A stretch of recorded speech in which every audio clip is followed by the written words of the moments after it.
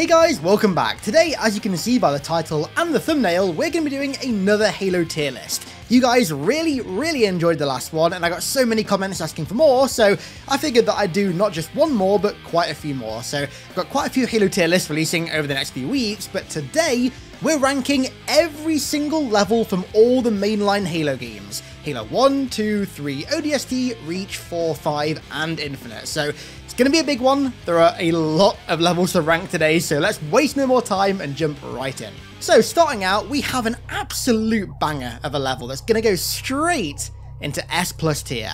343 Guilty Spark.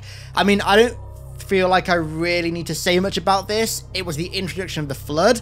It did it in an absolutely fantastic and incredibly surprising way. I guarantee 90% of the people that first played CE, hell 99% of them, had no idea what was coming when they went into that swamp facility. The whole reveal of the Flood was done absolutely perfectly. They built tension amazingly with the silence of the facility and with the cutscene, of course, that built up to the release of the Flood. The atmosphere in the facility and also in the swamp is just perfect. The Covenant, of course, are incredible to fight in Combat Evolved, but also the Flood in CE were hands down the best Flood in the entire franchise to fight, so them being a new enemy for the level was just an added bonus. This really is how you introduce a new enemy, and it was the first taste of the horror atmosphere that Halo had through the trilogy that we haven't really had since and that I miss so much. The level, of course, also introduced 343 Guilty Spark, an incredibly iconic character at this point. It goes without saying, but this is hands down one of the best levels in the entire franchise and is a fantastic one to start off with, straight into S+ tier. Next up, we have... Hang on, let me just consult my other screen real quick. We have Alliance from Halo 5. Sorry, I had to check what that was. Alliance, if I remember rightly, was one of the weapons down missions in Halo 5. So you don't fight any enemies in this. It was the first one, I think, on San Helios.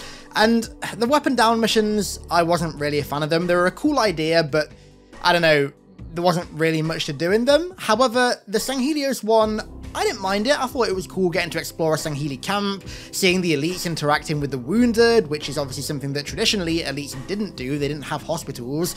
Seeing the elite and the grunt on the side of the cliff talking about loads of stuff was really cool. Seeing Tanaka fixing a banshee with an elite was pretty cool. So as far as the weapons down mission goes, I think this is definitely one of the best ones, but I'm going to be honest, it's going to go into D tier because it's not really that great. Comparing it to other levels, it's like, I mean, come on, I think we can kind of all agree on that. Next up, another absolute banger, Arbiter, straight into S+ tier. The introduction of what I would argue is the best character in the entire Halo franchise that absolutely needs to return at some point soon in the games. Not in the book, of course, in the games. But the Arbiter in general, I love. Of course, it not only introduced the Arbiter as a character and gave him a fantastic introduction cutscene of him getting his armor and assuming the role of the Arbiter, but it also introduced the Heretics as well that I love, not only narratively, but also aesthetically as well. The aesthetic of the Heretics, of the Grunts, and of the Elites as well, was so cool and unique and really unlike anything I've ever seen in like any other game, including Halo before. I also absolutely adore the aesthetic of the gas mine that you go to on Threshold. There's something about its very mysterious aesthetic, and of course later the secret that we find buried within it that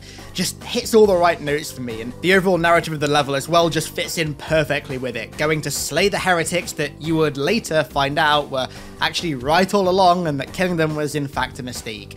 Fantastic, incredible level with superb characters, one of the best intro cutscenes in fact, quite possibly the best intro cutscene rather, in the entire franchise. Just incredible. You are the Arbiter, the will of the prophets, but these are my elites. Their lives matter to me, yours does not. That makes two of us. Next up, another banger, the Ark. The Ark is also going to go into S+ tier. The Ark is one of Halo 3's seminal levels, I think. It features all the wide variety of Halo gameplay that we know and love. It's got fantastic infantry sections against Covenant. It's got fantastic regular and larger vehicle sections. Tank beats everything! Oh, man! I could do this all day! it's got a scarab fight, and it finally concludes with one of the coolest, like, unique scenarios in the entire franchise. The Brute Chieftain that makes his brute stand down and challenges you to a one-on-one fight. Such a cool little detail that really rounds off a fantastic level perfectly. Fight me! I'm right here!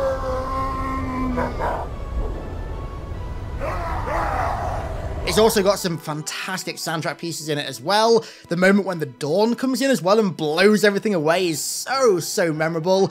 The Ark is hands down one of the levels in Halo that highlights just how fantastic and also dynamic its gameplay is. Brute ships, staggered line, shipmaster, they outnumber us 3-1. Then it is an even fight. All cruisers fire at will. Burn their mongrel hides. Next up, the Armory. I mean, it's a cool level, but I mean, I can't really rank it any higher than C tier because nothing really happens. My ass! The tram ride with Johnson, getting to see Earth in Halo for the first time was pretty cool. And of course, Sergeant Guns was a Chad as well, right? But I mean, nothing really happens in this. It's just your typical Halo look at the green dots thing, which, don't get me wrong, I love, but compared to the other levels in the franchise, I can't rank it very high. Next up, we have Arrival from Halo 3, which is yet another fantastic introduction cutscene that introduces the story of Halo 3 and carries on from Halo 2 pretty damn well. Not gonna lie, the gap in between Halo 2 and Halo 3 can be a bit jarring sometimes, but Arrival did its best to kind of sum up what happened at the end of Halo 2 and carry into Halo 3. It's also fantastic seeing Chief and the Arbiter interact for the first time like they do, or rather for the first time as allies as they do. It's great seeing that interaction, but like I said with Armory, I can't really rank it any higher than C tier as well. It's gonna go higher than the Armory, if I can move it there we go. But I can't rank it particularly high because there are so many levels that just do so much better. Such as one of my favorite Halo levels of all time, Assault on the Control Room, which for me is gonna go, I'm gonna put it just a bit lower in S+ tier than 343 Guilty Spark. Assault on the Control Room is kind of like the Ark in a sense that it puts on display the true dynamicness of Halo's gameplay, how it's fantastic not only on foot, but also in light and heavy vehicles as well. But you know what? Assault on the Control Room gets an extra plus from me because it's a snow level, and snow levels are my absolute Achilles heel. I love them, and they were one of the biggest things that I thought was missing from Infinite. Assault on the Control Room is in such a comfy snowy valley that I just, every time I play it, love to just take some time to explore. And then also, as repetitive as they can be sometimes, the inner rooms and the cliff faces as well are really cool. I love how they all adopt that kind of circular shape, and they all have the exact same shape, but with some variations in the middle that make you fight through them differently, in particular on Legendary, not so much on Normal or Heroic, but definitely on Legendary. Honestly, even more than Silent Cartographer for me, I think, Assault on the Control Room feels like one of those fantastic exploration Halo levels, even though it's mostly linear. I just love the feeling of exploring that Halo snowy valley. It's so comfy, and I love it every time. I must have played that mission, God, 600 times maybe since I first played Halo 1, and the novelty of it has never worn off for me. I adore Assault on the Control Room, and of course the final cutscene is just the cherry on top as well, especially when you consider what it leads into. So Assault on the Control Room is firmly S+ tier, one of the best Halo levels of all time. Okay, time for a quick break from the ranking to talk about today's sponsor, GMG Performance. Now, as you can tell by the length of this video, I spend a lot of time staring at a screen. Hell, we all do, whether we're working or gaming or, hell, even working out. I mean, the treadmill that I use even has a screen for Netflix, for God's sake, which means that our eyes are exposed to large quantities of harmful blue light, causing eye strain, headaches, and issues sleeping, which are all issues that I've suffered with in the past. And this is where GMG Performance come in. Their eyeglasses act as a shield against blue light, not just alleviating those symptoms, but also improving concentration and maintaining long-term vision quality. Now, GMG a while back sent me their optimizer model that I'm wearing right now to try out. They also sent me their Arenos model as well, but the optimizers are definitely my favorites. They suit me, I think, a little bit better. I've been wearing them for quite a while now, as I'm pretty sure you know by now. They've helped me out a ton during either very long editing stints or also very long RuneScape grind stints as well. And for only 48 hours following the release of this video, you can get a huge 40% discount, almost half off the entire price of a pair, by using my link, which is down below in the description. But hurry, those 48 hours will only last, well, 48 hours, so make sure you check out the link in the description. Next up, a Halo 5 mission, the Battle of Sunaion. Gonna surprise you a little bit, but I'm gonna put this right at the top of A tier. Battle of Sunaion I thought was actually a really cool level, even though the narrative aspect of it was a little bit shaky with finally ending the Covenant, even though it was a Covenant remnant and there's always gonna be Covenant remnants, you can never truly end the Covenant, but it was a cool end to Julim Dharma's Covenant, I think, and honestly I really like the aesthetic and the visual design of Sunaion being this water town. It's very cool design. And of course, finally getting to fight alongside the Arbiter again after, at that point, what, 8 years it had been, I think, was so nice. Even though he was not present as much, he was still there. It was really cool fighting alongside him. Gameplay-wise, I'm not a fan of Halo 5's gameplay, so it doesn't really do much for me, and the objectives are a little bit repetitive, just taking out those guns, but overall, I enjoyed it. I like the underlevel section where you fight the hunters and you can knock them into the water. That was pretty fun. But I think out of all of Halo 5's levels, Battle of Sunaion was probably the second best. You'll see what my favorite was in a minute. And then we have another weapons down mission, Before the Storm, which is the one before Battle of Sunaion, ironically. I guess this goes a little bit higher than Arrival, because I think in this one, the Arbiter's present. And actually, from what I remember, I always remember really liking the color of the sunset on this level for some reason. And it's cool seeing all the, like, Arbiter ships in the sky as well. So I'm going to put it in D tier, because I can't really rank these any higher than D tier, but it's going to go at the top of D tier. Now, as I said a second ago, Battle of Sunaion is probably my second favorite Halo 5 level. My favorite is Blue Team, which is on next level, which is going to go into S tier. I think that this is quite possibly the one or one of two with Battle of Sunaion genuinely excellent levels in Halo 5. The theming of Blue Team being this creepy Oni research ship with this mysterious bioagent on it that had taken over its crew and killed them all was such a cool theming for a level. I really wish we got more of that. It also fed into a lot of the marketing for Halo 5 as well, with Oni being these shady individuals that were constantly pushing the boundaries and trying to get away with really unethical things. It really fit into that theming that we all wished Halo 5 had more of. It was also great getting to fight alongside Blue Team for the first time as well, and I'm not gonna lie, one of the coolest little, like, custom events, that's definitely not the right way to phrase it, but cool little unique moments in this level is the introduction of Halo 5's hunters. Now, I've said before in videos that I really didn't enjoy fighting them, and I absolutely don't.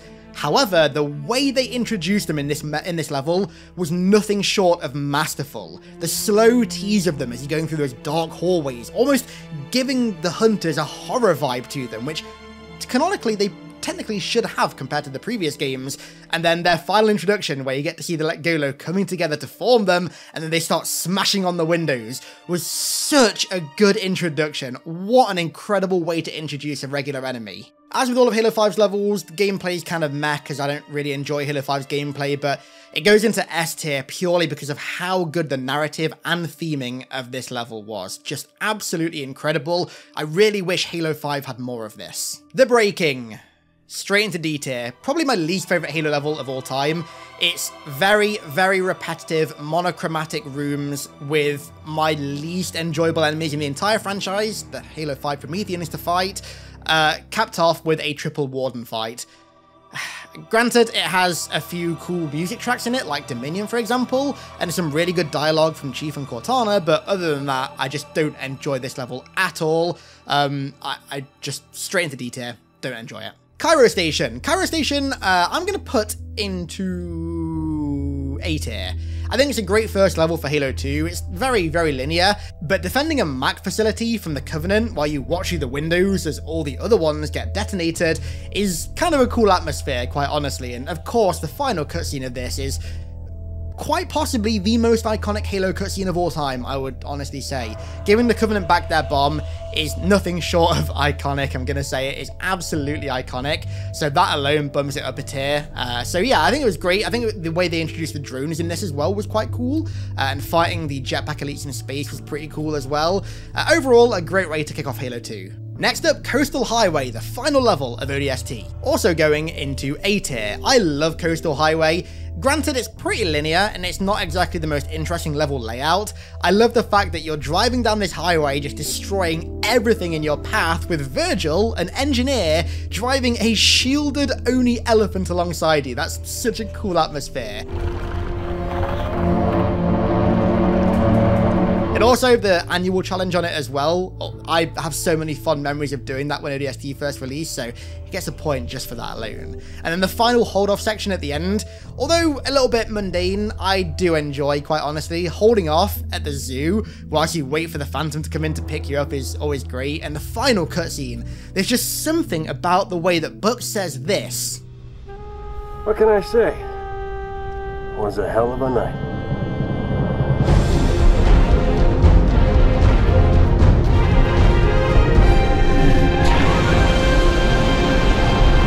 That just every time, still to this day, gives me this massive cheesy smile, and every time I see it I'm like, oh man, this is why I love ODST. So for that alone, it's getting S tier. And as I say that, I realise I put it in A tier, so I'm going to bump it up to S tier. Next up, we have our first level from Halo Infinite, Command Spire. And this one's going to go into B tier, I think. It was nothing too special. It was a mainly Sentinel mission, which granted for me is a big deal because you guys know that I love fighting the Sentinels. And I did really enjoy the aesthetic inside the Command Spire as well, with those really cool pillars that are going towards reforming the Silent Auditorium, passing through those cool, like, orange energy layers. That was really cool. And I also, of course, absolutely loved the Adjutant Resolution boss fight at the end. The second phase of it, I thought that was great. But out of all of Infinite's levels, it wasn't anything too special, I don't think. I enjoyed it, but it didn't really make too much of a mark on me. Next up, Composer, the penultimate level of Halo 4. This level I really, really like. This is going to go at the top of A tier. This level had so many of those cool little unique moments, like the jackal at the start that jumps on that scientist and just tears him apart. So many cool little things like that that I really enjoy. The theming of it as well, it's got a great sense of desperation throughout the entire level. And of course, that really iconic scene where the Composer fires and composes every human on the facility, leaving just you and Cortana, is really sombering, really depressing, but I enjoy it in a very weird and very wrong way. I think the Mantis section gets boring the longer you get into it, but one section that I did really like was fighting the hunters in that science room. When you go in there and you see all the artifacts that are in the tubes, and all these scientists just cowering from these hunters that are like 3 times their size, just absolute hulking masses of worms, destroying them. That's, again, a very cool atmosphere to build. And like I said, in that room, those artifacts, seeing things like an index and the Eye of a War Sphinx, very, very cool. Conservatory from Halo Infinite. This is also going to go into B tier, but higher than Command Spire. I enjoyed this level. Of course, it's the introduction of the Harbinger and the Endless as a faction. It's also the introduction of the Skimmers as well, and I did like that section where you fight them and Cortana, or rather the weapon, is calling them flying octopus monkeys or something. That was quite cool. One thing I really enjoyed about this level as well, in particular the first time that I played it, was when I got to that room, first thing I tried to do was go to the top of that really tall shaft, and I was like, nah, there's no way you'll be able to do this. There'll be invisible barriers everywhere. And there weren't. You literally could get to the top of it, which I thought was fantastic. Overall, it's a pretty standard mission. Again, you just go through a Forerunner facility killing Banished. The Forerunner facility looks fantastic, and in particular, the descent to it is really cool. I love going down that tunnel that what I'm assuming was meant to be a scarab, but was just like an excavation beam made. That was really cool. And the hallways look fantastic. We also get the introduction of Despondent Pyre and also her death as well. But overall, just a kind of standard level in Infinite, really. Nothing too fantastic, but an enjoyable one nonetheless. Next up, Cortana from Halo 3. B tier for that one. I don't think Cortana is anywhere near as bad as people say it is. Even on Legendary, to be quite honest with you, I don't think it's anywhere near as bad. And I love the atmosphere and theming of it, but I do find it to be quite repetitive. The one thing that would make this level so much more enjoyable for me would be if Halo 3's flamethrower wasn't trash. If Halo 3's flamethrower was actually good and didn't get you killed more than it killed the enemy, I would love this mission so much more. The thought of just going through a hive, burning the entire thing, sounds so fun. So yeah, great level with great theming, but just a little bit too repetitive and monotonous for me. Next up, we have The Covenant, which, I'm gonna be honest, the best Halo level of all time, full stop. Like I was saying earlier, there are some levels like Assault in the Control Room and the Ark that show off how dynamic Halo's gameplay is, but none of them do it as well as The Covenant. It's like the perfect example of why Halo's gameplay on foot, in light vehicles, heavier vehicles, air vehicles, is so perfect. It's got fantastic theming as well. It's this massive last hurrah to finally put an end to truth in The Covenant and to stop the rings from being fired and the rest of the galaxy from being destroyed. But then of course, halfway through, the Flood join the fight as well to make it even messier than it already is. Then you've got the Scarab fight, the dual Scarab fight rather, with the entire build up to it, with the Halo theme playing, and then when they come down, it's just such a massive event. That entire run up to the Citadel is pretty much flawless to me. Like, I have so much fun playing that entire scenario still to this day, and the Scarab fight, the dual Scarab fight, is just the cherry on top. It also has some of the most iconic cutscenes and moments in the entire franchise as well. I mean, for the love of God, the Flood becoming allies, the first time that happened, I remember being just mind blown, and to be honest, to a degree I still am when I play this. That first cutscene where the tanks guide Chief and Arbiter is so unique. There is literally nothing like that in the rest of the franchise, and there more than likely never will be. And then, of course, on the same note as cutscenes, we've got Truth's Death, the most iconic cutscene in the entirety of Halo 3, easily. The Arbiter finally getting his revenge on Truth. Putting his blade through Truth's back is so satisfying to watch. And then it just tops off with a back-to-back moment. I mean, that cutscene alone is perfect, and then when you get to the end of the bridge as well, you get an even better cutscene, or about on par with it, honestly, where Spark reveals Installation 04B/08, whatever you want to call it, and the cinematography combined with the music in this scene, the whole presentation and reveal of the ring is absolutely masterful. They could not have done it any better. This is just perfect, absolutely perfect. This level is perfect all throughout. It's the perfect length, perfect kind of enemies, perfect number of infantry combat sections and vehicle combat sections and air vehicle combat sections, just perfect through and through. This level is the one level that you show to somebody to get them into Halo. I guarantee if you want to do that, you get them to play the Covenant, and if they aren't hooked after that, then chances are they're never going to be hooked. Next up, Crow's Nest from Halo 3. This is going to go into B tier as well, but higher than all the rest. Crow's Nest is a great level, don't get me wrong, but I don't think it stands out too much. One detail that I do absolutely love about it though, and it's something that I wish Halo would do more nowadays, is the fact that the base the UNSC are using as their main base on Earth against the Covenant, or at least in Africa, is a World War II base. Like, I love how the story of Halo, 500 years in the future, links back to something that is even before our time now. I love that. It grounds the universe so much, even though you're fighting aliens with energy swords and plasma weapons, it still makes sure that it's grounded to a degree. It's believable that this could occur in our galaxy at some point. Next up, Data Hive from ODST, which is going to go for me into A tier. I love Data Hive. The combat's decent against the drones and everything, and going through a drone hive was really cool, but the main reason that I love it is its cutscenes, in particular, Dare's dialogue. Trisha Helfer has some of the best delivery, in my opinion, in the entire franchise in the cutscene where Virgil is revealed. If I'm right, this one has taken the Superintendent's data and combined it with its own. Everything we want to know about the Covenant, what they're looking for under the city, is right in here. The way she talks about him as this, like, kind of soft and weak, but at the same time, incredibly important asset that could literally win them the war. The delivery of her lines is just so good. It hits me every single time and just makes me love Virgil even more. What's wrong with you, Virgil? You trying to get me killed? Warning, hitchhikers may be escaped convicts. Dawn from Halo 4, the first mission, is going to go into B tier.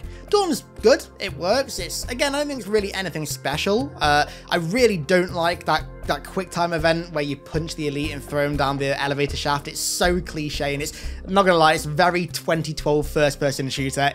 I thought at the time it was bad, but now it's aged terribly. The reveal of the Covenant when the doors on the Dawn, or the windows open on the Dawn, is very cool, along with the reveal of Requiem as well. That's a very cool bit of imagery. Or we might be stumbled into an entire Covenant fleet.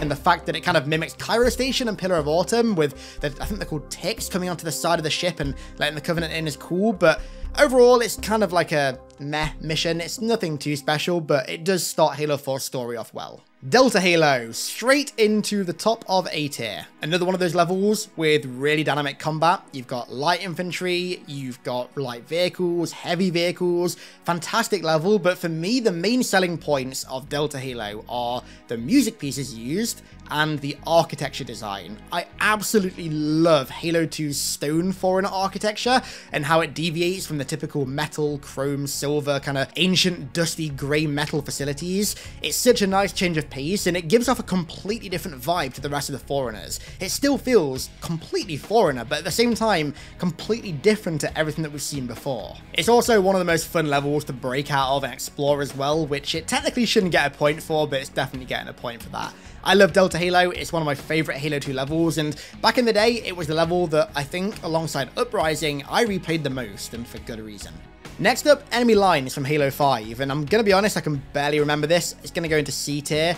It's the one with the Kraken, that's all I remember, and the Kraken was such a massive letdown. We've been wanting a Scarab fight again since Halo 3, and we'd never had one, and when 343 started teasing the Scarab in Halo 5's marketing, everyone was like, oh my god, it's going to be the next Scarab. But it kind of just ended up being an even lamer version of Halo 2's Scarab. It just kind of stands there, and you jump on it from the Phaeton, shoot the core and jump out. It's very, very, very mid. Nowhere near as fun as the Scarabs, and that's definitely the level's selling point, I think. That's the most unique thing about it. Other than that, you just kind of kill Covenant. It's just standard procedure. Next up, we have Halo 3 ODST's Epilogue, which is going to go into B tier, around there, I'd say. It's obviously not a playable level, so I can't rank it too high, but I still love this level / cutscene. I mean, who can not love Virgil lighting Johnson's cigar? I mean, that alone just is a massive dub for this cutscene in my book. And then it's technically part of this, the legendary ending of ODST, seeing Truth actually finding the Ark beneath Mombasa is very, very cool as well. That's a nice little like cherry on top of the cake that is ODST. The delicious, succulent, beautiful, iconic cake that is ODST. Next up, the Epilogue from Halo 4. When I said we're doing all the levels, I meant them, including the non-playable ones. Epilogue for me is going to go into A tier. I love the didactic speech at the end and what the speech overlays. Seeing Chief talking to Lasky after losing Cortana is such a great bit of humanization for the Chief, and also for Lasky as well, in fact, and it really helped develop the two's kind of relationship more that I still want us to get more of in Halo Infinite at some point. And of course, it was the first time that we saw Chief's eyes as well, which back in the day was a huge, huge deal. Next up, Evacuation from Halo 5. C tier, I guess. It's the one where you drive off Meridian, you go up a massive elevator. It's kind of all I remember, to be honest with you. I don't think it's the one where you fight the Warden. I think it's the one before, but this was kind of a just meh, forgettable level. Doesn't do anything for me. I'm not going to say it's bad by any means, but it's also not good. Next up, Excavation Site from Halo Infinite, and this is also going to go into B tier. I had some real trouble with this the first time that I did it on normal, believe it or not. I found it really difficult for some reason because of the shade turrets, but overall, I enjoyed this level, I guess. Remember, in Infinite, they're not really levels, technically, they're just playable sections, but they're classed as levels, so we're going to talk about them. The highlight, though, was easily fighting Bassus. Bassus was a very cool, very memeable Brute Chieftain boss fight that I enjoyed fighting. It was cool fighting an older Brute for once, instead of like a regular one. You could tell that he was kind of battle-scarred and aged. But other than that, it's a pretty simple mission. You just got to shoot 4 pylons and then go inside the gun and turn it off. Pretty simple. Next up, Exodus from Reach, and this is going to go into A tier. Although I really don't enjoy Reach's vanilla gameplay, I think the theming and narrative of all of its levels were fantastic, and Exodus was a great example of this. The first level, where you're actually on your own with no members of Noble Team, that's opened with that incredible shot of the carrier just destroyed in the hills. Beautiful cinematography. I also love the cutscenes in this as well, and the whole saving civilians theme kind of really grounds the experience and make you realize that even though you are a like 1-ton billion-dollar super soldier, you've still got to protect the little guys. You've still got to protect the civilians, the ones that can't fight back, and this level put that forward perfectly. Welcome to the Bullfrogs.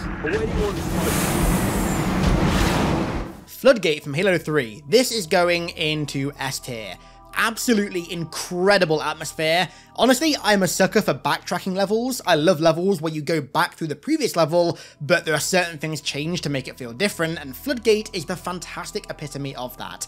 I also absolutely adore the introduction cutscene of the Shadow of Intent. What an incredible cutscene. Hail humans and take heed. This is the carrier, Shadow of Intent. Clear this sector while we deal with the flood. And fighting alongside elites for the first time as Chief is just incredible. My brothers, I fear you bring bad news. My territory has fallen, become a fetid hive. And the fleet has quarantine been broken. This single ship broke through our line, and we gave chase. We had a fleet of hundreds. Alas, brother, the flood. It has evolved. Next up, Foreigner from Halo 4, and this is going to go at the bottom. No, actually, top of C tier. Foreigner, I do like at the start when you're in the center of Requiem and you can see all the portals and stuff. I think that shot is really, really cool, but the actual gameplay and narrative of the level is really repetitive. It's just a go do 3 things level, pretty much. The only highlight of the level for me is at the end when you finally awaken the Didact and his introduction cutscene, which I absolutely love. And then I do like the Ghost Escape as well, but broadly speaking, it's kind of meh, at least from a gameplay standpoint. Foundations from Infinite. This is going to go into B tier as well. I like Foundations quite a lot.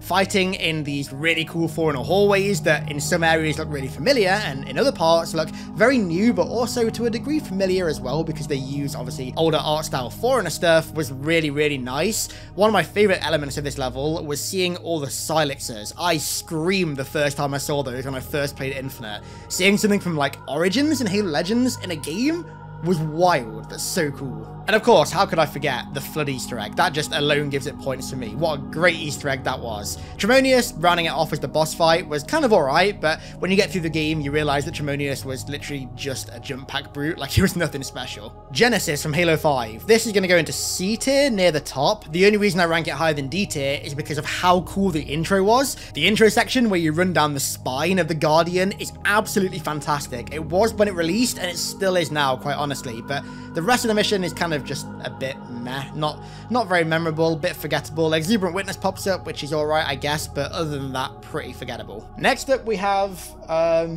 Glassed, which is one of the Meridian levels, but neither of them left a mark on me at all, so I'm just going to go for C tier, bottom of C tier. I can't really remember which one this was. I think it's the first one when you got on Meridian, and you first fight the soldiers on there as well. I think you fight that sniper soldier up the hill.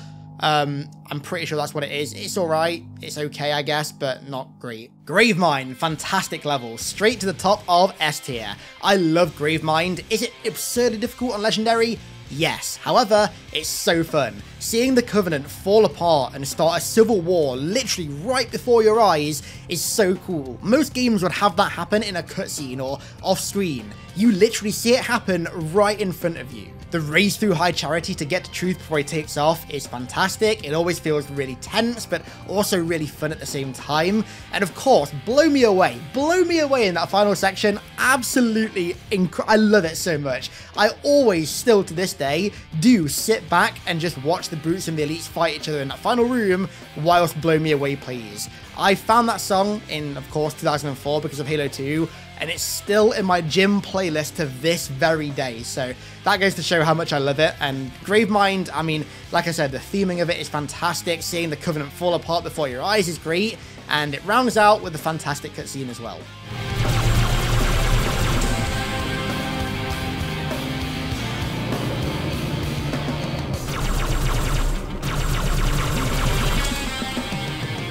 Great Journey. I love this level from Halo 2, probably the most underrated level in the entire game, so it's going to go into A tier at the top. The Tartarus fight is really good, it's definitely the best one in Halo 2, but my favourite moment is going through that door for the first time and seeing the elite pop up with hunters, and he's like, Arbiter, the hunters have come to our aid, they will fight by our side. The Arbiter? I thought he was dead.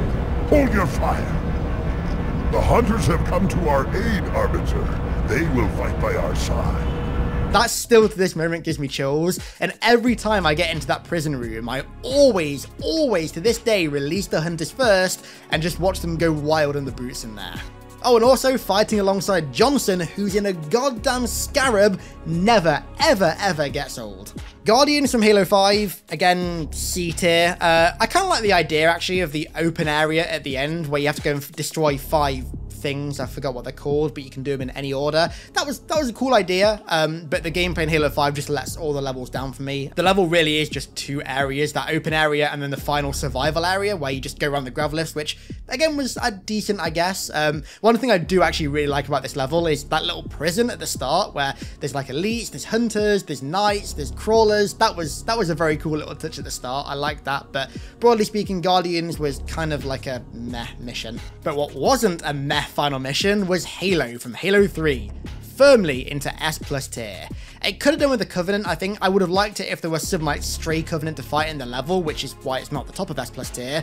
But that said, I love fighting Halo 3's Flood. I think they're really satisfying, and the Warthog run is just so damn good in that level. It's so replayable as well, because based on what difficulty you play it on and how many people you've got, you can use different vehicles. There's the Warthog, there's choppers, there's a mongoose, there's ghosts if you want to do annual. Just so much replayability in that final section alone. And also, even though the boss fight, not really a boss fight, isn't that great, I'm still happy that we were the ones to take down Guilty Spark, especially after what he did to Johnson. Kick his ass. If that had been done in a cutscene, it would have felt far less impactful. I also adore the cinematography, both in the control room and also at the end as the Halo fires and tears itself apart. Just masterful. Where are you going?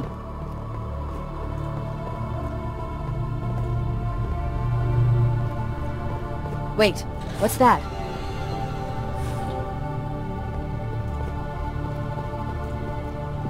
And then we have Halo from Halo 1. This is going to go into A tier, around there. I am actually not as big of a fan of Halo from Halo 1 as other people. I kind of wish there was a bit more to do in the open areas, but that said, I still absolutely love just driving a Warthog around those really comfy Pacific Northwest fields. They're so nice, the ravines, the streams, the cliff sides, the waterfalls. Just this level wins purely on its aesthetic and its atmosphere of the natural world.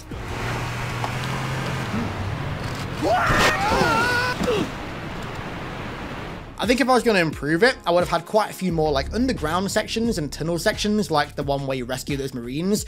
I would have liked more like that, but I do love this level overall, don't get me wrong. The beam towers are beyond iconic. They're a staple of the franchise at this point, and this was our first introduction to them. Heretic from Halo 2. What a fantastic way to begin the campaign. Heretic goes into S tier. Getting to see the inner workings of the Covenant for the first time just completely flipped the switch and forever altered Halo as a franchise. If it weren't for this cutscene, Halo's story would be nowhere near as deep as it is now.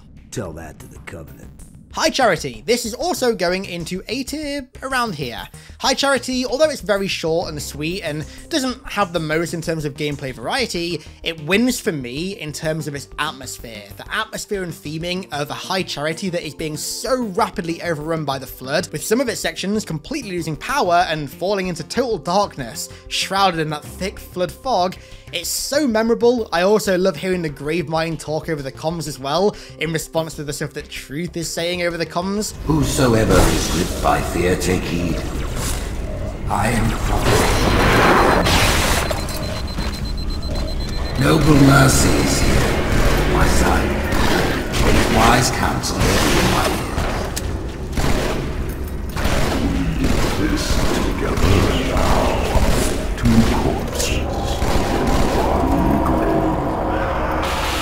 Such great atmosphere building. What it kind of loses in gameplay, it absolutely makes up for in narrative and atmosphere. Parasite did not defeat the Forerunners, and it shall not defeat us. Arrogant creature. Your death will be instantaneous, while we shall suffer the progress of infinity. House of Reckoning, S tier. This is a fantastic mission. It's a little bit repetitive, don't get me wrong. However, the rooms where you have to hold off, the like banished UNSC training facilities, where you have to hold off as like one of the torture victims in them against waves of banished, are so cool. I will never, as long as I live, forget the smile that I had on my face when I first played this level. What a fantastic level. It was such a shock when I went in there and saw that. Like, of all the things I expected when I went inside the House of Reckoning, that was at the absolute bottom of my list. It wasn't even on my list. And then, of course, at the end, we've got Jaeger's boss fight, which I do think has gotten very easy. However, the theming of it and the atmosphere is still absolutely on point. I love that fight. Followed up by Eshrem's fight that I don't think is as good, but still pretty enjoyable. Infinity from Halo 4. Infinity is going to go into A tier at the bottom. I really like Infinity in Halo 4, quite honestly. The build-up to actually finding the Infinity and meeting humans for the first time, at least for the first time for Chief, in what, 4 years, 5 years is really, really cool. And I just find that the jungle sections in particular, the way that they present the Prometheans specifically, has just such a great atmosphere. This one section here, with the really thick fog that forces you to use Promethean vision to reveal all the Prometheans, is really, really cool, and I kind of wish Halo 4 had done more of that. Making Promethean vision actually useful in the campaign like this would have been a really great touch that I think would have helped to build the atmosphere. Also, the music that plays during the tank run, especially at the start of it, where Cortana's like, "Show these Spartans how it's done, Chief," always sends chills down my spine. This is Pelican 595. We have the Chief on board and are outbound for Rally Point Alpha Sierra Foxtrot.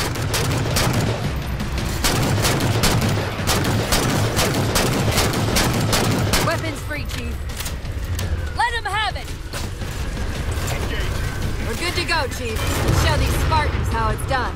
Every time, it did in 2012, and it still does today. I really like Infinity, and of course, how could I forget as well, the Mantis section at the end, with the Mantis theme playing, is really damn good as well. Keys from Halo CE. This is going to go into, I'd say, top of B tier. I really like Keys, but it's a little bit too short for my taste. I would have liked to have gone around more of the Truth and Reconciliation now that it was over and with Flood. Although I did really like going through the canyon again, but this time with it flooded with coolant. That coolant has always looked so satisfying to me ever since I first played Halo 1. Don't ask why, that's a very strange thing to say, but yeah, overall I like Keys. Of course it has the iconic punching Keys in the head cutscene that will never get old to watch for sure, for better or worse. It was a good end to his character. It's also a very horrific way to send his character out now that I think about it. I kind of wish I could remember what I first felt when I did that, when I first played Halo 1, because punching the captain's head in like that was not how I expected him to go out. Oh yeah, it's also the first time that we fight the Spec Ops Covenant in Halo 1 as well, that I absolutely love. Kikawani Station. This is going to go into B tier as well, around the top. I like Kikawani Station. It's a cool, like, specifically Banshee level, which Halo's never really had before. It's kind of the only one, now that I think about it, which is cool. But the Scarab fight was kind of meh, because it wasn't dynamic at all like Halo 3's were. And there's nothing else really, besides the Marty Easter egg. How could I forget? The Dancing Marty Easter egg. I could never forget that. Kizingo Boulevard. This is going to go into A tier, around the middle-ish. I like Kizingo Boulevard a lot because it's like the only urban Scorpion level that we've ever had in Halo. Like, taking a Scorpion through a level is one thing, but taking a Scorpion through a human city is a complete whole different thing. It really has this urban warfare vibe to it that I really enjoy. The Library. This will be an interesting one. A tier. I don't think the library is anywhere near as bad as people make it out to be, even on Legendary, even with the Rocket Flood, which by now you've seen aren't that bad unless you go through a level with about 500 of them. I do enjoy the library, quite honestly. I mean, don't get me wrong, it's definitely saved by how fun Halo 1's Flood are to fight. It's definitely repetitive, but I like to think that it's kind of like a physical torture test with the Flood and also a psychological torture test with how repetitive and monotonous the environment is. I really don't mind playing the library, quite honestly. I get why some people don't like it, but personally, I do quite enjoy it. Lone Wolf, the only level from Reach that is going to be going firmly into S+ tier, around there. Lone Wolf, I will never forget the first time I finished Reach and I saw like the credits roll and everything. I was like, that was really good. I enjoyed that. I guess Noble 6 died. And then this rolls and I was like, what? Hang on, what's this? This was the absolute perfect way to round out Reach's story. Bungie could not have ended it any more perfectly than this. All those feelings of desperation and survival that were in the campaign just come to a head in this level. This is the ultimate test of your abilities, and it's the ultimate sacrifice that Noble 6 has to make sure that the Pillar of Autumn gets off, and of course, the rest of Halo happens and the Covenant ultimately get defeated. What a fantastic way to not only send out Reach's story and Reach as a planet, but also Noble 6 as a character, as your character. What a fantastic way to do it. Long Night of Solace. This is going to go into B tier right at the top. The space section of Long Night of Solace is pretty damn good, honestly. I wouldn't say it's amazing. I think the space combat could have been better. It does get a little bit repetitive towards the end, but I like the almost Battlefront 2-esque like frigate attack that you have to do. The intro section on the beach is kind of meh. The theming is good, but the gameplay, like all of it with Reach for me, just doesn't really do much. Although I will say boarding the ship at the end and having to say goodbye to George in the way that you do, that is kind of heartbreaking still. That still hits. Seeing UNSC ships getting torn apart through the windows of the ship that you're actually on, and then at the end, when you think that George has made the ultimate sacrifice to save Reach, and you think that you've basically won the battle now, hearing slip space rupture detected like 17 times by Auntie Dot, it hits hard every damn time. Like I said, the strength for me of Reach's missions are the theming and atmosphere and narrative, and Long Night of Solace absolutely delivers on that. The Maw. I love The Maw. The Maw is a fantastic final level, and it's going towards the top of A tier. Again, backtracking on the Pillar of Autumn, now that it's destroyed and taken over by not just the Flood, but also the Covenant, is a really, really cool change of pace, and it does feel like a completely different level. The explosion effect for destroying the fusion drives is still to this day so damn satisfying. I love it. And of course, the Warthog run is just absolutely spectacular. Seeing Fohammer go down is always sad, but taking the Warthog through that mysterious section of the ship that makes absolutely no anatomical sense whatsoever in the broad scheme of things is so damn fun still. I love that Warthog run. Not quite as much as Halo 3's, but it's definitely on par. Hurry!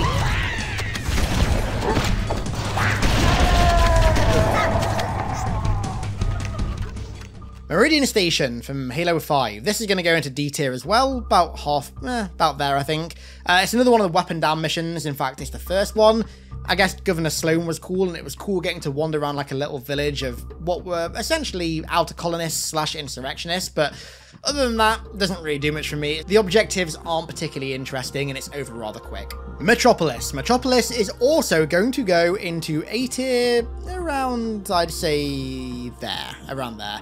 I love Metropolis. Again, the Scorpion Bridge section is just unforgettable, as is the final section with the Scarab. Although, obviously, Halo 2's Scarab isn't anywhere near as fun to fight as Halo 3's, the theming of the Scarab and seeing it just tear through the city is always so fun to watch. It really builds up to the final fight on it well. Even if the final fight on it is a little bit lackluster, you don't actually destroy it, you just kill all the Covenant on board and then somehow it starts exploding, but it's still fun nonetheless. It's also the introduction of the Gorsehog as well, which to me is one of the top 3 most satisfying vehicles of all time, in particular Halo 2 and Halo 3's version. The sound the turret makes in Halo 2 is just, oh, beautiful.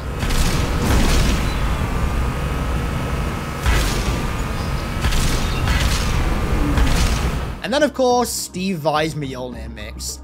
I don't think I really need to say any more, do I? Midnight is going to go into A tier, around here I'd say. Midnight is yet again another fantastic final Halo level. I love the aesthetic of the grey and the red on the Mantle's approach. That's an aesthetic that we'd never had for the Foreigners before, but I really liked how it looked. Again, it's another one of those levels with a fantastic sense of desperation to it. First off, the Broadsword Trench Run, although it is incredibly hyperlinear, I still really enjoy purely because of its theming. The music that plays in the background and that one bit of dialogue when Lassie comes over the comms. Only one gun left. Copy, Cortana. Weapons. Prepare firing solution.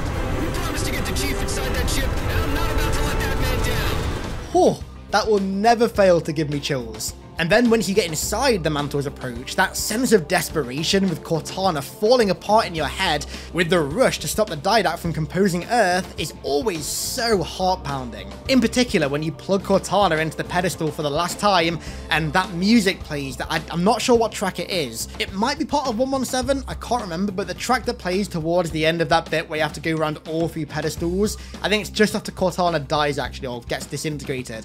That music, oh my god, the last one that you go to, I literally never die on it, because the music, it's like Doom, the music makes me feel invincible. You humans sought the Didact.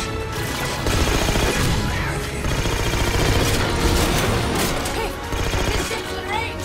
What's the barrier? Get the nuke in there fast.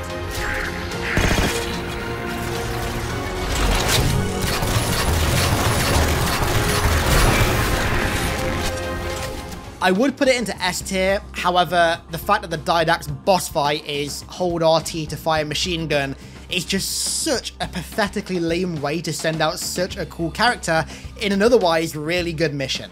And then finally, of course, Cortana's goodbye. That cutscene is just choreographed perfectly in every way. That was a great final cutscene in the final level. Mombasa Streets, this is going to go into A tier near the top, just below Halo, which is fitting, considering Halo and Silent Cartographer are really the only two levels that have done Mombasa Streets formula before in Halo. It was the first, at least the first since Halo 1, proper open world kind of level, and it didn't disappoint mostly. I found that wandering around it in the night with the rain coming down, Covenant hunting parties going around the city looking for you, was such an incredible atmosphere. This is hands down one of the best levels in the entire franchise in terms of atmosphere. And of course, once you finish the game and you've unlocked the entirety of the Mombasa Streets open world level, you can start to find the superintendent little stashes with rockets and snipers and mongooses and stuff to mess around on, which adds more replayability to it. And then, of course, who can forget the phone's ringing? What if the phones rang? A great stab at a truly open world Halo experience that was so significant that not only do fans still talk about it and remember it so fondly nowadays, but it even went on to inspire an entire game in the future. New Alexandria, yet another Reach mission with absolutely incredible atmosphere, going towards the top of A tier. I love New Alexandria. Again, gameplay is kind of meh for me, but the atmosphere of it, going to these buildings that are being completely overrun with the Covenant in this stormy, rainy night sky to save civilians that are hiding in there, is always so damn fun. And of course, who can forget running into Buck as well? That little Buck, like, optional kind of Easter egg encounter is really damn cool. In fact, this level's full of Easter eggs. You've got the Covenant Club Easter egg, and then as well, the Pelican and Phantom drivable Easter egg as well. I also liked how they tried to drum up a little bit of a horror atmosphere with the drones as well in that one tower. I think it worked pretty damn well, honestly. It gave them this very like feral vibe that I liked. And then of course the final cutscene with the glassing occurring that you've seen off in the distance in the fantastic skybox earlier on that was now happening to you was great, and it was topped off with not only Kat getting sniped, but one of the most somber Halo cutscenes of all time with absolutely immaculate cinematography.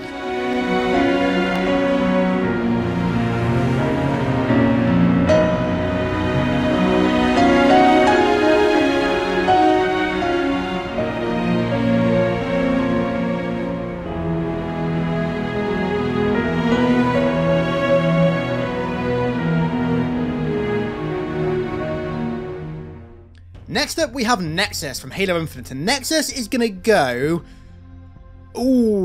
mid to bottom of A tier. I really like Nexus, but the reason that I liked it was mostly because of its callbacks to, specifically, some of my favourite parts of Halo 2. Nexus as a level felt kind of like a homage to Halo 2's Delta Halo sections, in particular Sacred Icon and Quarantine Zone. When I first opened the hatch and saw that massive pipe that you jump down, like in Sacred Icon, oh my god, I wish I could have taken a picture of that smile, because I was so happy. And then when you get to the bottom of that really cool little homage, you then get to another one. You get to a very similar gondola section to the one on Quarantine Zone, albeit a little bit less tedious because it's nowhere near as long. I'm pretty sure when 343 designed that, they were like, right, we like what Bungie did with that gondola, but let's not make it quite as long. Let's tighten it up a little bit. And they did, and I really enjoyed it. And then the final room where you see all the spires beneath the hologram of Zeta Halo looks so cool. And I love that section at the end there where you get all the little callbacks to previous games. Hearing the Pete Stacker as Captain Keyes again was just something else. Good luck, Master Chief. Who was that? Captain Jacob Keyes. The Pillar of Autumn was his ship. And then at the end, when it seems as though the weapon's compromised and Chief is about to delete her, the fact that the password was Sam034 or 034, I forget which one, it's a reference to Sam, one of the deaths that absolutely changed Chief as a Spartan and as a person, the first Spartan that he ever saw die, one of his good friends. That was such a cool callback to the Fall of Reach. What a honestly fantastic mission, even though its main basis is like homages and callbacks. I still think it handles them really tastefully. It definitely is fan service. I'm not going to pretend that it's not, but it doesn't feel like overt fan service. It feels like it's done in a tasteful manner, which I really appreciate. Yeah, I really enjoyed Nexus.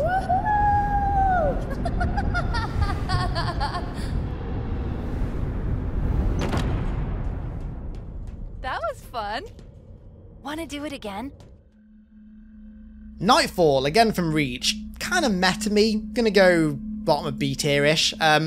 I love, again, the cutscenes in it and the atmosphere. Fighting the Guta was really cool, and that one section where June talks to the insurrectionists about the weapons they've got, I absolutely love. What are you doing here? Whole area is supposed to be evacuated. Didn't like leaving it to someone else to protect our home, so we came back. For this. We have them hidden all over the territory. You know, this stuff is stolen. What, you gonna arrest me? No, I'm gonna steal it back. But overall, Nightfall doesn't really do too much for me. NMPD HQ, now I enjoy this level overall, but the last section is why I'm going to put it in A tier, around here. The bit at the end with, I think it's called Skylines, the electric guitar theme from ODST playing, whilst you fight off all the Banshees and Covenant that drop in, followed up by the Chieftain at the end that, granted, you do kill in a cutscene, which does suck a little bit, but it's got a bit of valid reasoning considering what he does to Romeo. That cutscene is so cool, seeing the ODSTs take down a Chieftain, because obviously we're used to taking down Chieftains single-handedly in Halo 3 as a Spartan, but now that we're ODSTs, it's not as simple as that, and this cutscene demonstrates that really well. Seeing Buck jump on it, and then I think it's Dutch or Mickey pushes him out of the way with Buck's knife in his throat was very cool.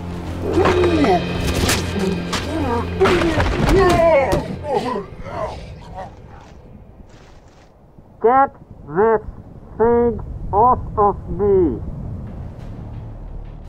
Noble Actual. They're gonna go in B tier, near the top. Great way to open up Reach. Not really much to say, but the way that they introduced each member of Noble Team individually, back to back, was really cool and really helped set up their unique character archetypes as well.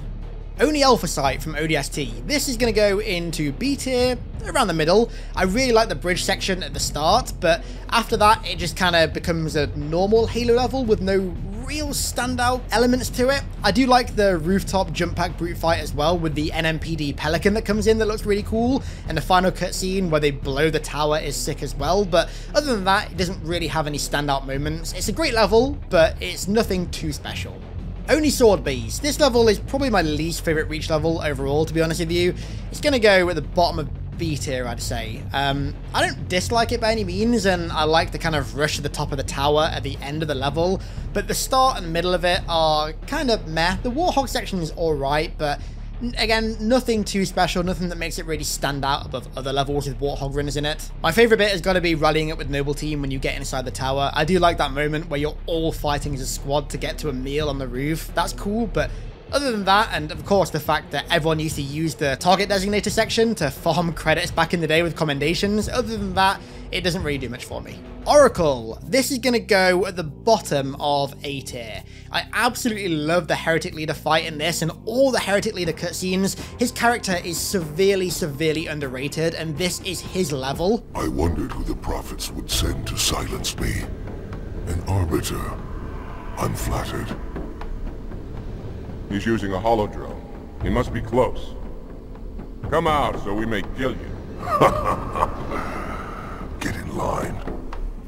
But there's too many sections where the pacing is just ground to a halt, like the elevator, for example, and then the room after the elevator where you just stay in the same room as enemies spawn around you all the time.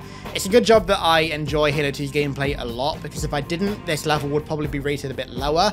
But the music in it, the theming of the entire lab, and actually as well, the reveal of the Flood I really like. How you can see them fighting the heretics in the fog beneath the floor before they jump on you. All fantastic. It's just it doesn't have very good pacing. That's the only issue.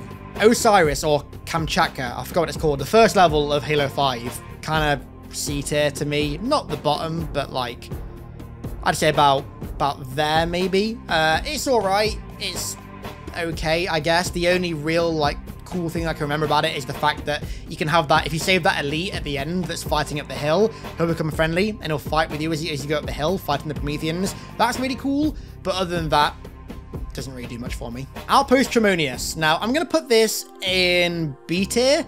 It's not exactly a massive level, you just kill a bunch of banished on the platform to clear it for the pilot, but there are a few things that I do really like about it. Firstly, of course, the tank gun. The now iconic tank gun is really dope. The fact that that's there helps, and I also love that airstrike Easter egg as well. There's also a little secret floor in a room that is very well hidden. If you come out of the banished base and go right back on yourself, it's hidden away in like a little crevice at the back of the cliffside, and there's an elite zealot in there that's camoed, that's guarding an upgraded heatwave. That I love that kind of like hidden room Easter egg kind of thing. That's great. And then of course the fact that there is the first Spartan core on this level that you unlock, and when you unlock your first Spartan core you get an achievement called HiddenXperience, which I'm still blown away by. That alone gives it points. But yeah, Alpha was a cool entry to like the open world, or rather it was a cool first look at Infinite's open world, because it wasn't exactly open world.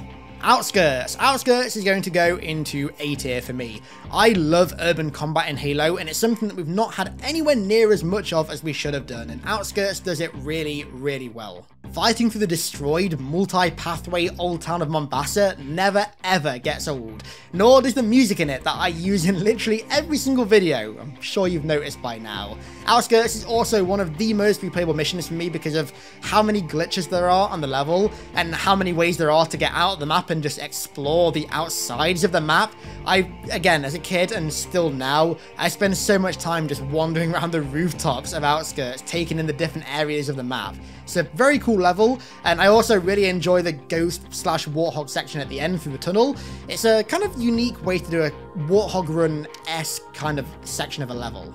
The package. I do really like the package quite a lot, purely because of its atmosphere. The ominous orange sky with the destroyed Oni facility and also the secret base have this really cool kind of like elite vibe to it. So I'm going to put the package in B tier, around the middle point. I really like it. The Scorpion section is good, although the areas are a little bit too narrow for the Scorpion, so it tends to get destroyed quite quickly, but I really, really enjoy fighting through the sword base again, finding the secret base underneath it where Halsey is, and defending it. And who can forget the Bungie tribute room Easter egg? Their final thank you and goodbye to the community in the form of an Easter egg room that you can get into that is just filled with OG community references was a great, great touch.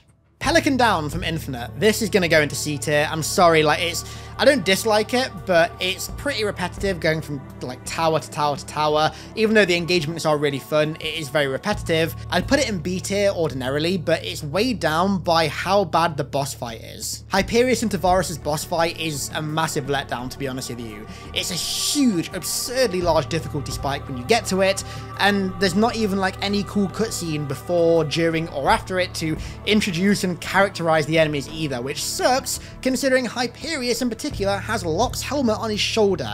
We could have done with some more characterization for that, but overall I think it's an okay mission. The cutscene at the end is pretty good where Chief talks to the pilot, but other than that, kind of meh. Pillar of Autumn, the first ever Halo level, ever. I'm going to stick it into A tier near the top. It's a fantastic escape mission from your ship. Seeing this massive, hugely powerful human ship going down in flames as you flee it at the end is fantastic, and fighting with the Marine for the first time is obviously so memorable. What the hell are you doing? It's very linear and at times quite claustrophobic, but it kind of needs to be considering what it is. At the end of the day, you are like a 7-8 foot tall super soldier in a ship full of people that are 6 foot tall, so everything is going to feel a little bit claustrophobic. Prepare to drop. The first cutscene of Halo 3 ODST is going at the top of S tier. What a fantastic, incredible first cutscene. I will never get tired and never stop getting chills from the first drop. It's just so satisfying to watch. Troopers, we are green and very, very mean!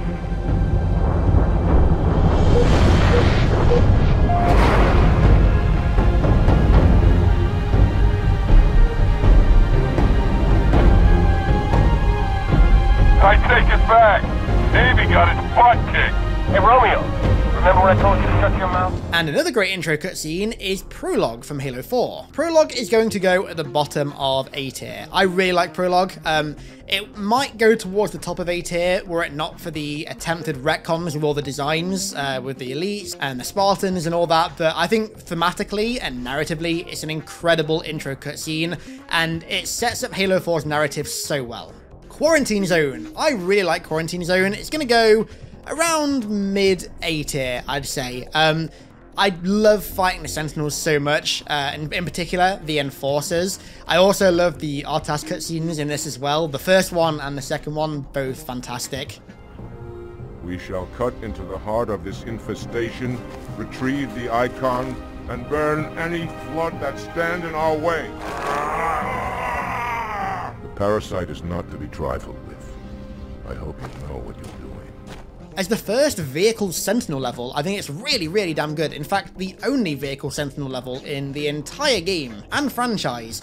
It's just weighed down a bit by the 5-minute long gondola at the end where you just don't really do anything. You just stand still waiting for the flood to jump on you. Were it not for that, I'd definitely rank it higher because the final cutscene as well is incredible. The final moment where the Arbiter realizes that Tartarus isn't just being an asshole to him, he actually does want to kill him and he wants to destroy his entire race is a completely seminal moment for the franchise and for the elites, and it's a huge turning point in the entire story of the trilogy. Reclaimer from Halo 4. The idea is really cool, going on a huge version of the elephant. I love that. That was very cool, but I found the encounters pretty boring for the most part. The only cool moment really for me is at the end when you actually meet Sergeant Stacker again. There's a Sergeant Stacker Easter egg. When you get out of that Forerunner section and there's another tank section, one of the Marines is Sergeant Stacker, which is pretty cool.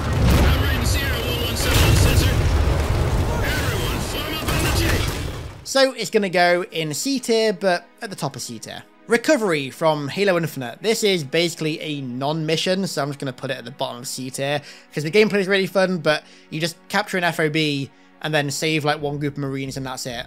It's, I guess, your introduction to the open world, but that isn't what the level is. The open world is a beast in and of itself. It's not Recovery. Recovery is just like a little sample of what there is in the open world. And to be honest, half of Recovery is just the weapon talking you through the map and the objective list that you can't even skip, which is really annoying on replays. Regret. I love Regret, even though on Legendary it's basically impossible because of the Jackal snipers.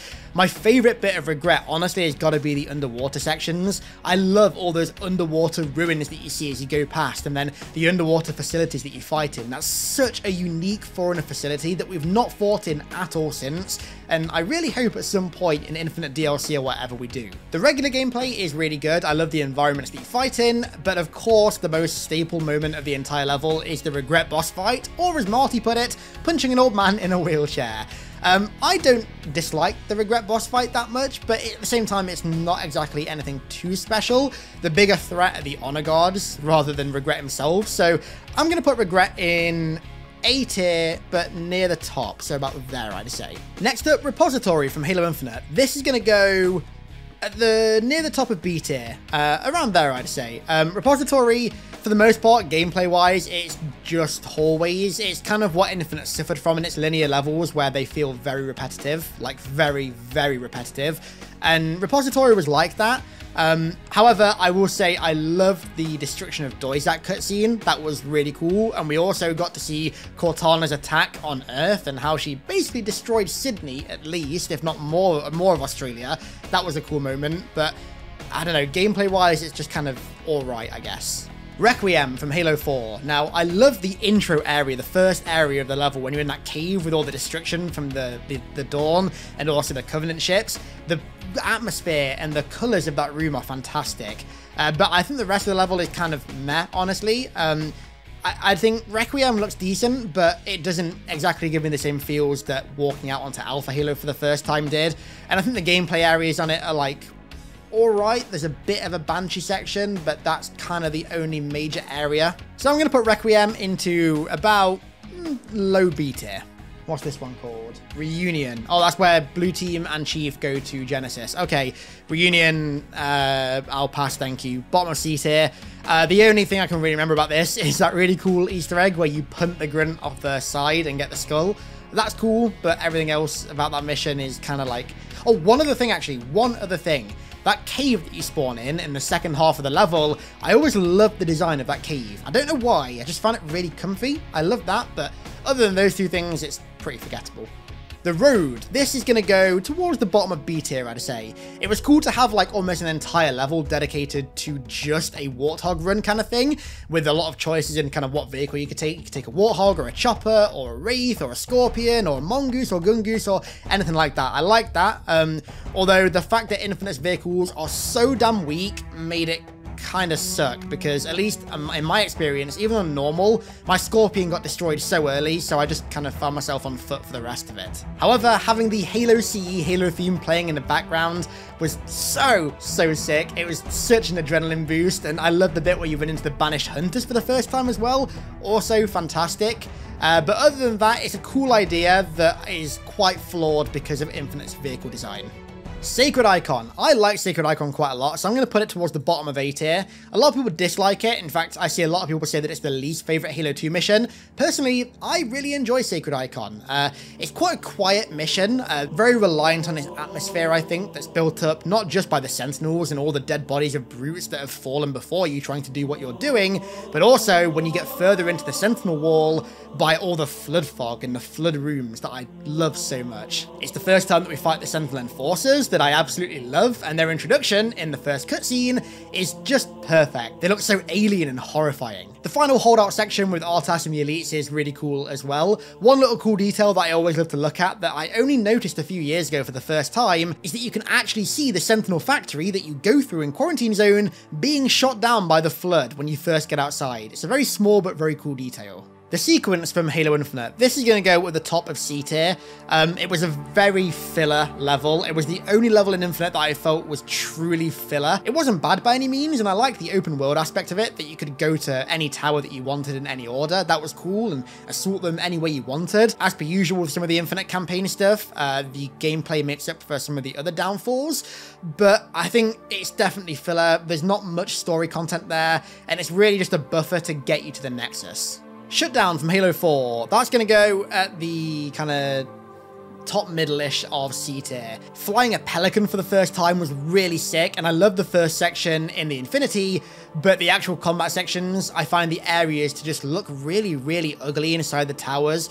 It almost looks like the lighting is not baked in them. They're just all the exact same monochromatic grey, which I don't really enjoy. The final cutscene is cool with Chief jumping across the liches. Don't get me wrong, I like that, but overall the level was not great. Sierra 117, a fantastic first mission for Halo 3. It's going to go in A tier near the top. I'd say, in fact, top of A tier. I really like Sierra 117. Fighting through the jungles of Earth is really cool. All the little moments of the Marines, if they're like fleeing from the Covenant, or that one that's been captured by the Brute.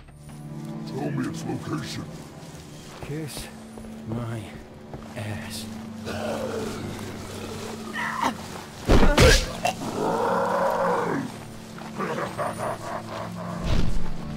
Or seeing Johnson getting captured and trying to fight back against that chieftain is really cool. And I love that moment at the end where the Pelicans come through the valley and just destroy those phantoms. That's such a cool spectacle. And yeah, one of the highlights I think of this mission as well is that they managed to make a forest on Earth still feel quite alien because of the Covenant's presence. It still has that kind of alien forest vibe that we got from Delta Halo sections in Halo 2, which I really enjoy, even though at the same time it feels very familiar because it's on Earth. The Silent Auditorium, the final level of Halo Infinite. Now, this might shock some of you. It's gonna go, I was gonna do S+, but I'm gonna do the top of S tier.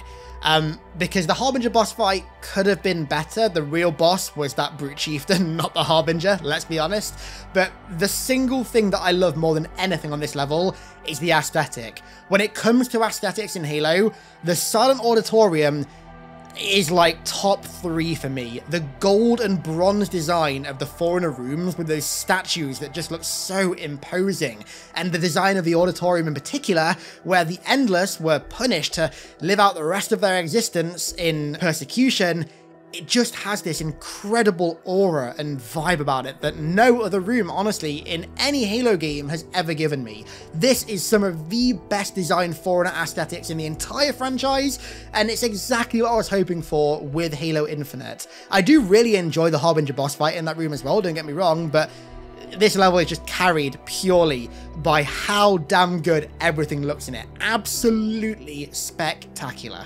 And another absolutely spectacular level is the Silent Cartographer, which is going to go There, S+ tier right in the middle. I think the Silent Cartographer is a fantastic example of an exploration-based Halo level. Granted, I don't like it quite as much as other people. I think it's like a 9.9 out of 10, but I don't think it's a 10 out of 10 like other people do. I think I would have liked it more if there were more underground sections to go to, but nevertheless, exploring the island still to this day has not gotten old. The unique encounters that you get as you go further down into the facilities, and also the different routes you can take to get to certain facilities are always really good for replayability as well. Out of all of Halo's levels, Silent Cartographer is probably one of the top 3 in terms of replayability, and it's also, for me, one of the probably top 5 in terms of aesthetic. That infinite chasm that Chief kicks the rock down just looks so creepy and alien and ancient and just beyond our comprehension.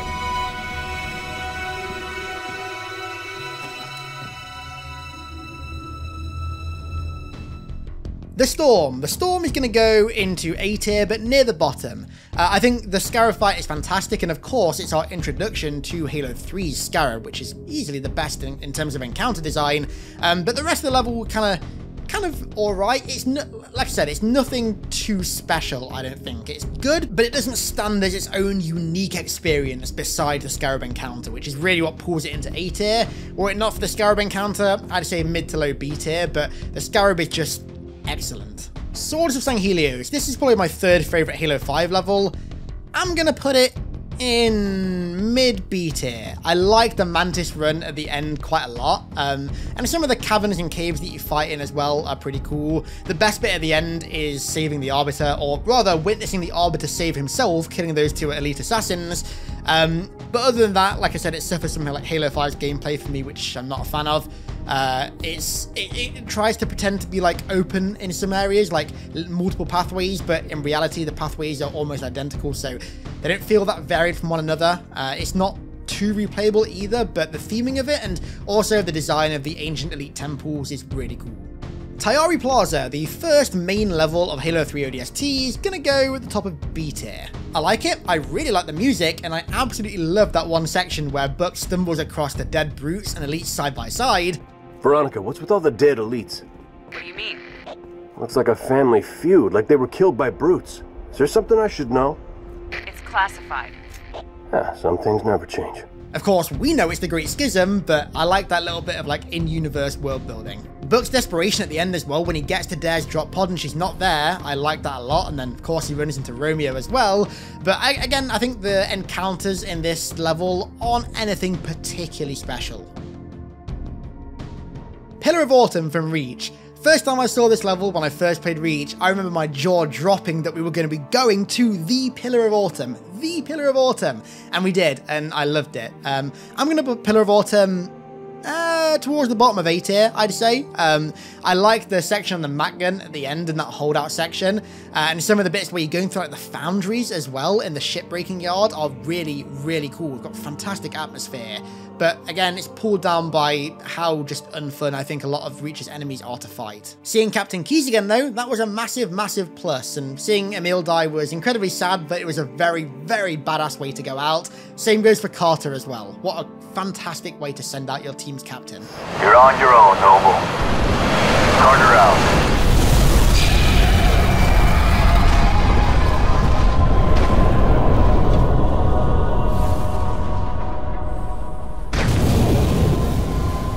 Crevice to the east. Let's go. The Tower from Halo Infinite. Bottom of A tier. I do really enjoy the tower. Again, it's kind of a short level, like many of Infinite's are, but I love it. My jaw, again, funnily enough, my jaw dropped when I first got to the tower and I saw that massive hologram of Chaklock at the base of the tower talking to me and beckoning me into the tower. That was such damn good theming, and it made the whole tower section feel so much more epic. I loved as well how you had to actually use your flashlight in the tower because of how dark it is, and Chaklock's fight was enjoyable for the most part. He was really just like a tougher elite zealot, but he was still pretty fun to kill because, well, elite zealots are fun to kill, and the cutscene at the end was a good one to pull on the old heartstrings. Tip of the Spear from Reach. This is going to go towards the top of B tier. Again, Gameplay-wise, it's alright, but the whole theming of it is just great. I love the intro cutscene where it really feels like you're going to war. I also love a lot of the kind of spectacles, like for example, when you take out the first AA gun and you see those long swords do a strafe run over to the Spire and take it out.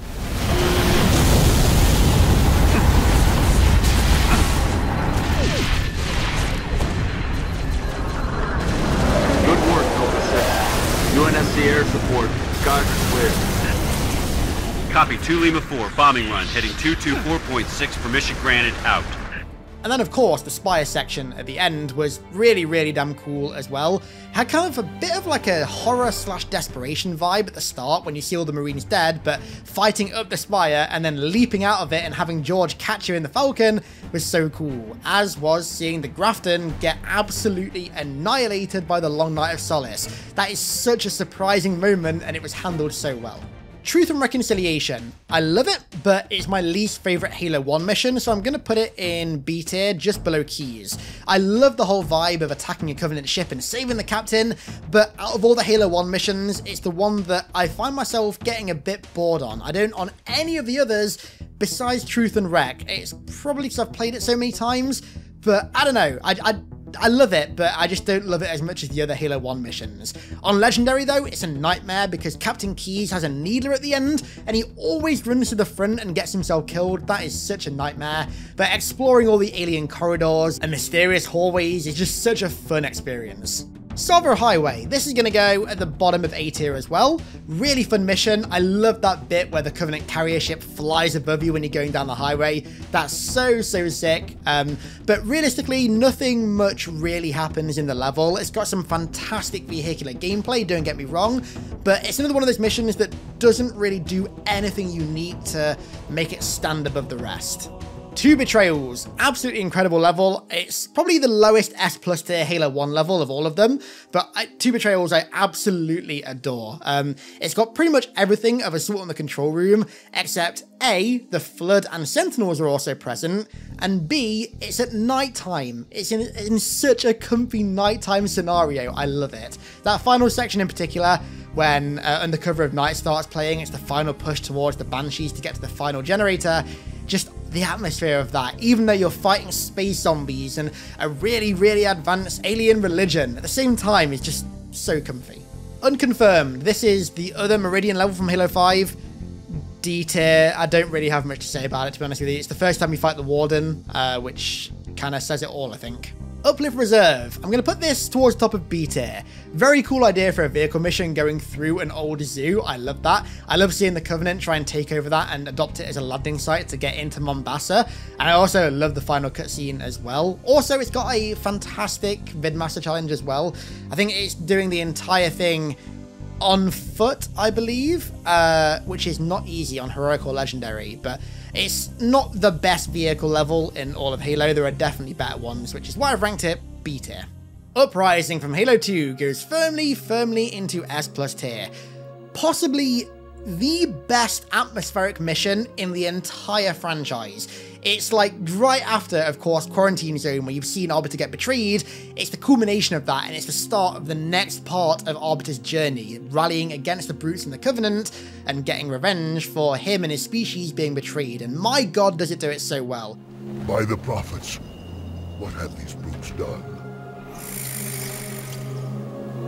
They have shed our brother's blood, and for that they must die. Sell it.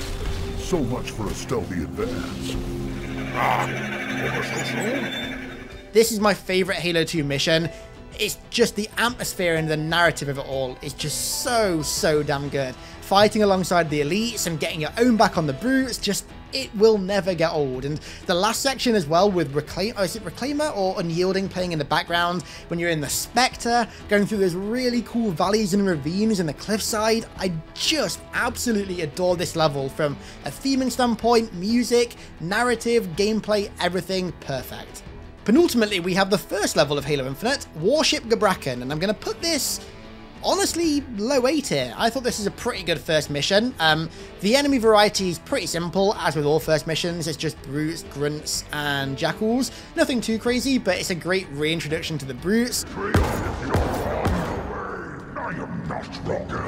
All stations report in. All stations report in. All watch commanders, briefing at 0600. I love the intro as well, where Chief finds the body of the Marine and the Warthog and then grapples into the hangar bay of Gabrakan. I love how it took that standard first Halo mission of having the human ship being raided by the Covenant and flipped it on its head and had the Covenant banner ship being raided by the humans. This is a great flip on a tradition that I thought worked really, really well. Oh, and also that escape bit towards the end where you have to grapple over all those bases that are falling down is so fun, and is precisely why the grapple is such a satisfying new mechanic. And then finally, we have Winter Contingency, the mission that starts off all of Reach and that I think sets the stage amazingly for what's to come in that game's story. I'm going to put Winter Contingency mid-A tier because, again, like I said, the gameplay I'm not a fan of. However, the theming and atmosphere of all of it, in addition to the kind of like open section of the valley where you can go to the Marine and civilian holdouts in different orders, was nice for replayability, I think. And it also puts on display how well Mobile Team work together at certain points. It does it at quite a few different points throughout the level. On your knees, now! They're not rebels, they're farmers. Look at them. Ask them what they're doing here. Hiding, sir. Neighbors were attacked last night. He heard screams, gunfire, stopped around sunrise. Says something in the fields killed his son. Something. Commander, be advised, I'm reading heat signatures in that structure directly east of your position. Over. Copy that. Get them back inside. Osman Tombepoli, getting? And at each point, it shows how cohesive of a team they are. Even though Noble 6 is a very new addition to the team, it shows that they can get along and work together very well because, I mean, after all, they are Spartans, right? We've been engaged! Bad guy coming out!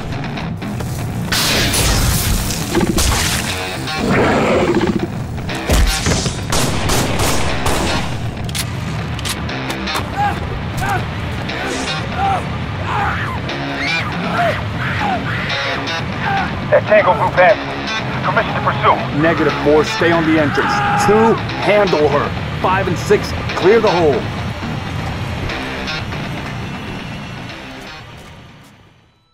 And so, there you have it. Not only was that quite possibly the longest video I've ever made, but that is how I would rank every single level from Halo 1, 2, 3, ODST, Reach, 4, 5, and Infinite. Let me know your rankings if you agree with mine or disagree. Let me know where you'd rank them. Like with before, the link to this tier list can be found in the description and in the top comment as well, so go make your own if you want to. And with that said, let's round this video out ASAP because it's so damn long. I want to give a massive thank you to my patrons for supporting over there as per usual. Thank you all so very much, and thank you all so much for watching. I really appreciate it, and I'll catch you all in the next one.